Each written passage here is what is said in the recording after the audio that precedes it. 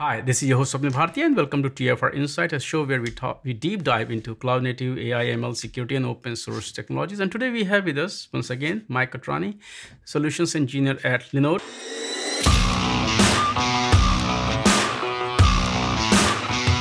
Today we are going to talk about the storage aspect of cloud gears, networking and compute. So, Mike, if I ask you, if you look at the storage options that are there for, of course, hyperscale providers like AWS and Linode, what types of storage capacities are available for Linode users, and why does it matter for businesses to select the right kind of storage? Can you talk about that? Yeah, sure. There's typically three types of storage that you'll find in the cloud: file-based storage, object storage, and block storage. File-based storage is what everybody is most familiar with. You can kind of think of it as a filing cabinet with separate folders or directories. You access a folder and the information's there. People are going to be most familiar with this type of storage because it's, what you commonly find on every computer system. Now, in this day and age, there's two other common types of storage that we see in the cloud: block storage and object storage. Each of them have their own use cases. Block storage is something that it's network attached storage that you can use to mount to different machines. It's tightly coupled with our Kubernetes environment. And then object storage is great for storing unstructured data in the cloud that can be accessed via an HTTP interface. Can you also talk about the importance of object storage? Why should businesses be using object storage? What are the benefits there? Yeah, so object storage is massively scalable, durable, and it's cheap. We built our object storage on top of what's known as the S3 API. Amazon developed the S3 API initially, which is a REST-based interface where you can access objects in the cloud.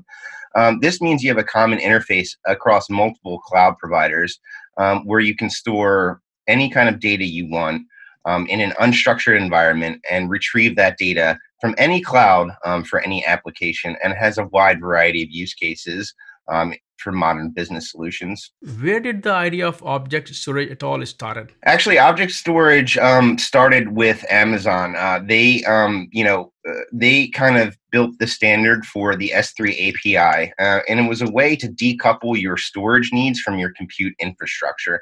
So they really started this whole thing. And then open source technologies were developed like Ceph. It was highly adopted through a wide variety of industries, and today it's the de facto standard as far as object storage is concerned. You said that it's kind of started at AWS, but if you look at Linode, what kind of makes Linode's approach to object storage compatible with the rest of the market so that users can very easily move between different clouds? Yeah, so like I said, there's a common standard called the S3 API that is used for accessing these objects across the cloud. Linode has always been committed to building services on top of open source technologies.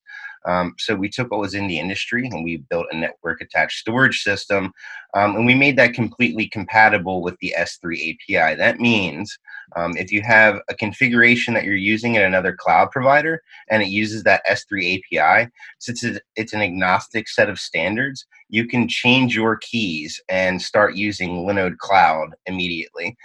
So if you have a hybrid cloud strategy, you don't have to change any of your programming to get data into Linode's cloud. Let's talk about the scenarios or use cases that are perfect for object storage. That will help us understand better. Yeah, so one of the biggest things I would like to highlight is backups, to be honest with you. Backups should be an integral part of any production cloud strategy. You don't want to be caught holding the ball if your production systems go down and you need to restore them to a previous state. So previously, the choices were to use your direct attached storage, which increases your costs in your overall compute infrastructure, to use block storage, which is another option. But object storage is probably the best place that you can store backups in the cloud. It gives you an interface that you can use with any of your compute infrastructure. It does not have to be directly attached to your compute infrastructure because you're talking over the HTTP protocol to store that data, which means you can take very granular snapshots of all of your systems and just put them in an object storage storage medium there. So, our buddies over at Stark and Wayne, I know you're familiar with James Hunt over there, have built something called Shield Cloud. And I think this really, is the perfect kind of use case for object storage in the cloud. And what that does is it's a very intelligent interface that allows you to back up your production systems like databases, Postgres. It's very intelligent about the kinds of systems that you're running. It will take those systems and it allows you to do very granular backups where you send backups of those systems into object storage. This gives you a greatly scalable, very durable, very cost-efficient way of being able to store your backups in the cloud. And not only that, but since object storage is built upon the S3 API, again, a compatible interface, you can take backups from other clouds and store them in Linode's cloud. You can take backups from DigitalOcean or AWS and use Shield Cloud to store that in Linode's object storage interface, which strengthens your multi-cloud strategy. Another large use case I'd like to highlight with object storage is the ability to store static assets in the cloud.